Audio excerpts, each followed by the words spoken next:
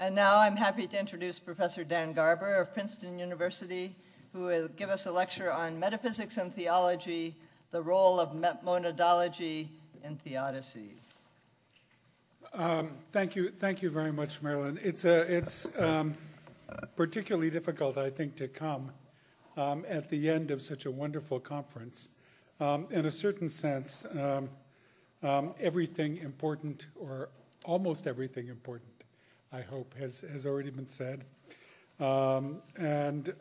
People are just a little bit tired by this time, and I'll try not to try your patience. But the other talks in this conference have been dealing mainly with what are central issues in the Theodicy and in Leibniz's theological writings. In my talk, I'm going to talk about, in a certain way, the converse, the central issues that are not in the Theodicy, and in fact, what are marginal issues in the Theodicy. And the question is really why it is that a number of the metaphysical issues that we are usually occupied with in studying Leibniz seem to be playing such a small role in the Theodicy. But I'm hoping that this will lead us to some larger reflections about Leibniz's intellectual project, actually Leibniz's intellectual projects in the plural, and how it is that the Theodicy project fits into the larger constellation of Leibniz's intellectual interests.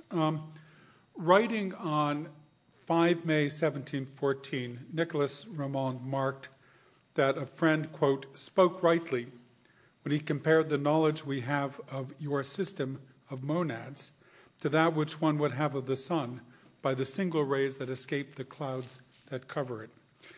At that point, the Essai de Theodicy, published 4 years earlier, was one of the main sources that Leibniz's public had for learning the details of his metaphysics. Given the centrality of Leibniz's monadology project in our current view of that philosopher, it's somewhat odd that contemporaries outside of a very small circle of his correspondence had such little knowledge of the world of Leibnizian monads. This is particularly odd given the recent publication of the Essai de Theodicy. If the monadology was indeed as central to Leibniz's thought as it seems to be, why is there not more evidence of it in Leibniz's most visible foray into the public sphere? And that's the question that I'd like to explore in my talk today. What was the relationship between Leibniz's metaphysical project as set out in the so-called Monadology and the more theological project in the Essai de Theodicy? More generally, I hope that the investigation will clarify the place of both the Essai de Theodicy and the Monadology project in Leibniz's larger thought.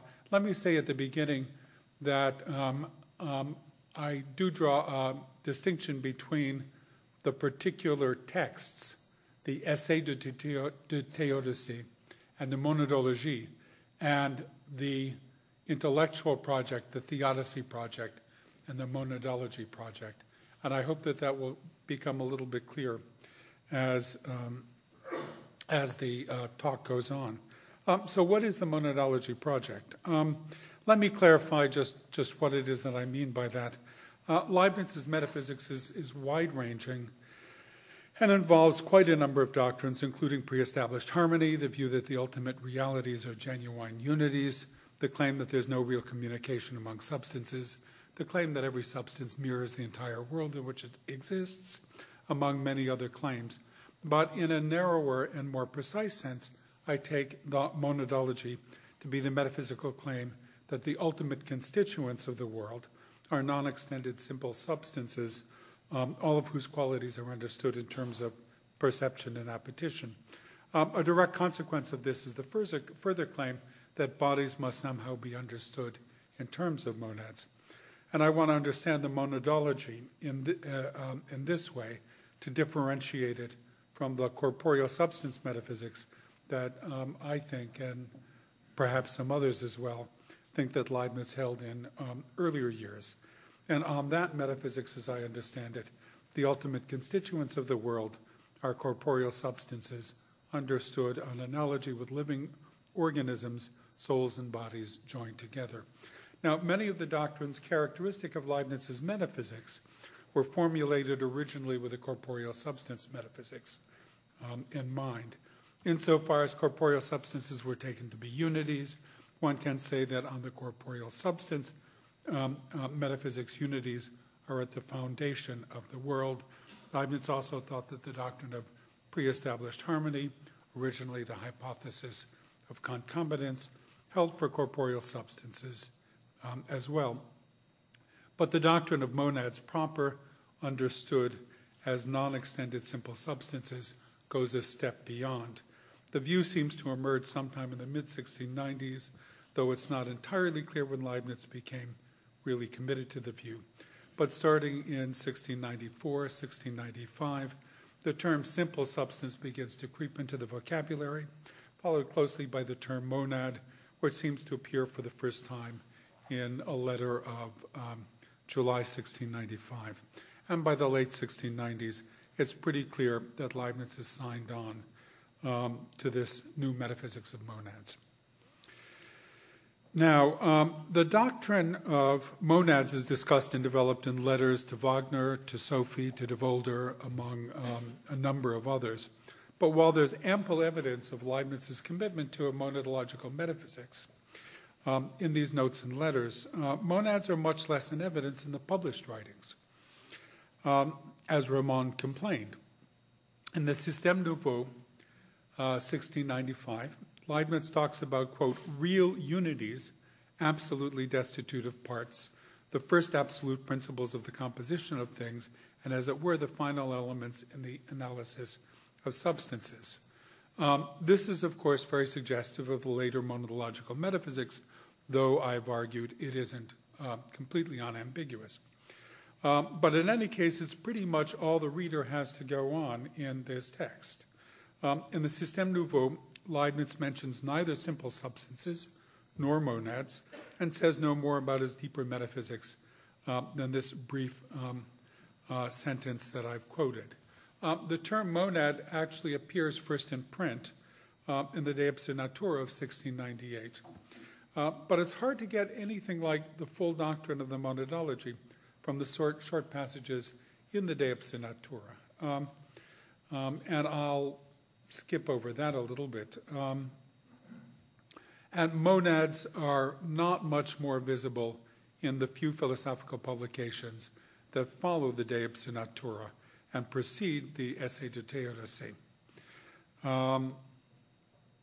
Even the most attentive reader of Leibniz's published writings could hardly guess the full depth of his metaphysics, or for that matter, the very thesis that the ultimate constituents of the world are monads. This is just on the basis of the published writings before the Essai de Theodicy.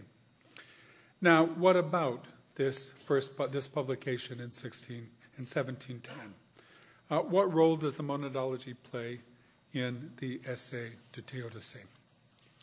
Well, the answer is not very much. Leibniz was clearly thinking about his monadological metaphysics at the time that he was writing the Essai de Theodicy. The monadology played a significant role in the correspondence with de Volder that had ended in 1706, and was playing a significant role in the correspondence with de Bose that was going on at the moment when Leibniz was composing the Essai de Theodicy. And in fact, de Bose turns out to be translator of the Essai de Theodicy. And that discussion would continue until Leibniz's death. But you wouldn't know it from reading the Essai de Theodicy that were published in 1710. The term monad appears exactly once in that